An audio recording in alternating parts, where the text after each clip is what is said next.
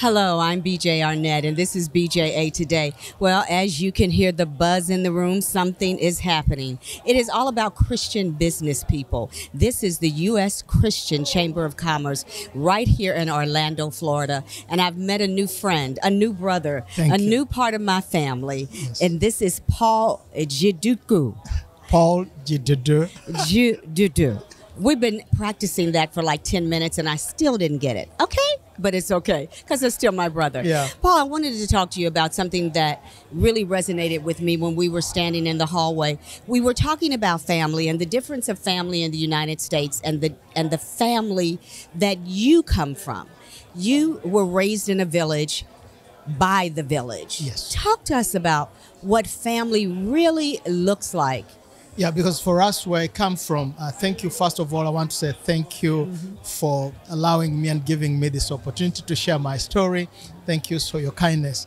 Well, where I come from, the saying that it takes a village to raise a child, it is so true, and I am a product of that story. I'm told my mom abandoned me as a kid, so the whole village relied together and started taking care of me. So I became a child of the village. Today, it takes me almost 3 hours or 4 hours to walk a mile from one house to the other, because I have to greet every house. I have to greet every person, because I'm a child for every home. So I cannot leave one home without greeting, because even at my age, I'm still a child to the whole village. Yes. So everyone in the village, everyone older is my grandmother. Everyone younger is an uncle, an aunt. And by the way, there are so many that I don't even know their names, because they are either uncle, aunt, or grandfather. And if you mention their name, you are punished for disrespecting them. It's either uncle, auntie, grandfather, so you don't say their name. You don't. You address them as auntie and uncle. Yeah. If you really have to make mention of the name, you have to go like auntie so and so, uncle so and so. At my age, I don't remember my teachers' names, because it is a taboo. It's my teacher. It is my teacher. Yeah, it's my teacher. And you know, just speaking of that, and you know, I'm a professor, Yes. and I recognize there's, even in that understanding, there is almost an elevation that just is not existing in the United States for the teacher, the professor, with the family and the students. That's a big difference in your culture and the United States. Why is that? Why is it so important to put people on such a platform in your culture? I think for us, we taught respect as one of the values that still remains up today. My what you'd call here grade 2 or grade 3 teacher still lives in the same village with me. But I would tell you genuinely, if I am going to greet my teacher, I put myself together. At my age, I have to go respectfully, and everyone knows that is my teacher. The lady that helped my grandfather when I was growing up, I know her as my mom, but I cannot tell you her name, and I've lived with her for 40 years. But I do not know her name. I only know her as my mom.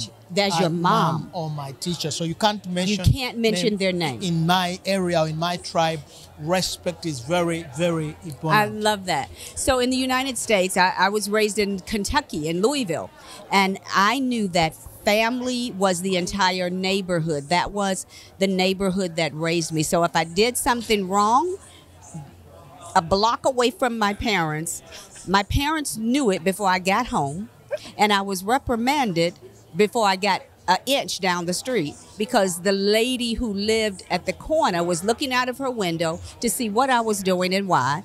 And she, when I did something great, she'd step out on her porch and she'd literally applaud us as we were children. But when we did something wrong, she'd call us to the porch to talk to us about it. There's something so great about that, because that's where I felt I was raised by the village. But yours was very different in the level of respect and the level of understanding. Why is it important to give that ultimate respect to these people who help raise you? I think, like the Bible says, for us as believers, that raise up a child the way he should go, and when he has grown, he shall not depart from it. Now, your story is a little similar but different. For my case, if I did something wrong in the neighborhood, the matter was settled in the neighborhood.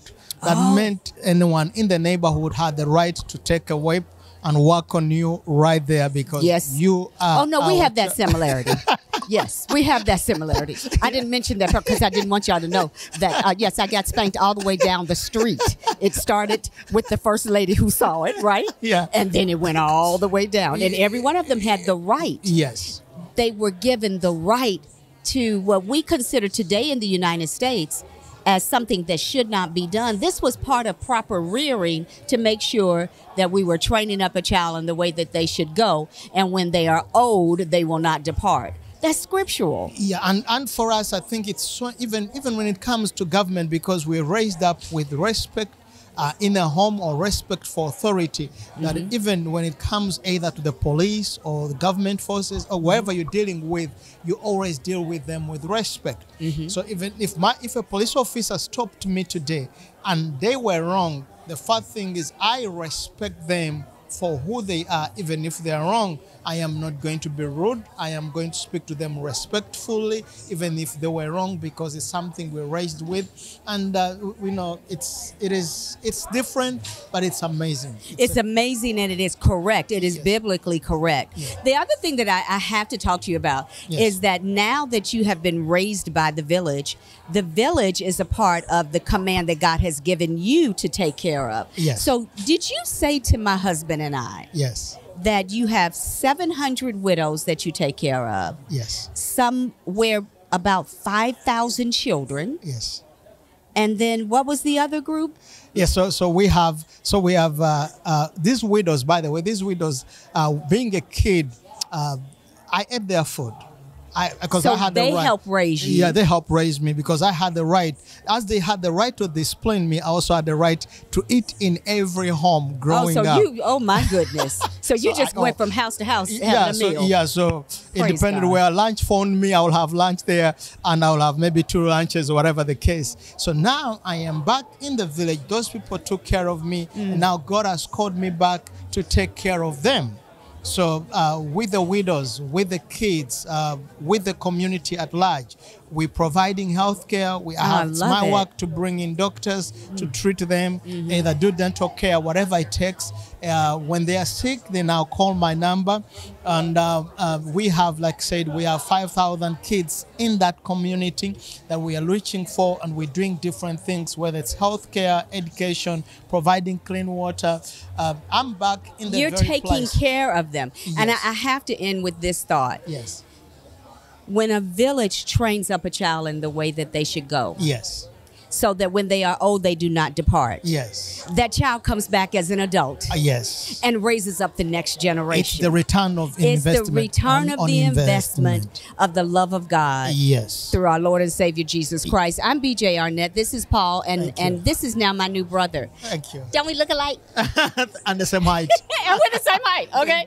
Thank you. We love you. We thank you. Thank you. And just understand that you have a responsibility to be God's village. Yes. No one else's. God's village. Yes. And it will bring God's return. Yes. Have a blessed day. Thank you. Thank you so much. God bless you, brother. Much. That was so kind of you. Thank you.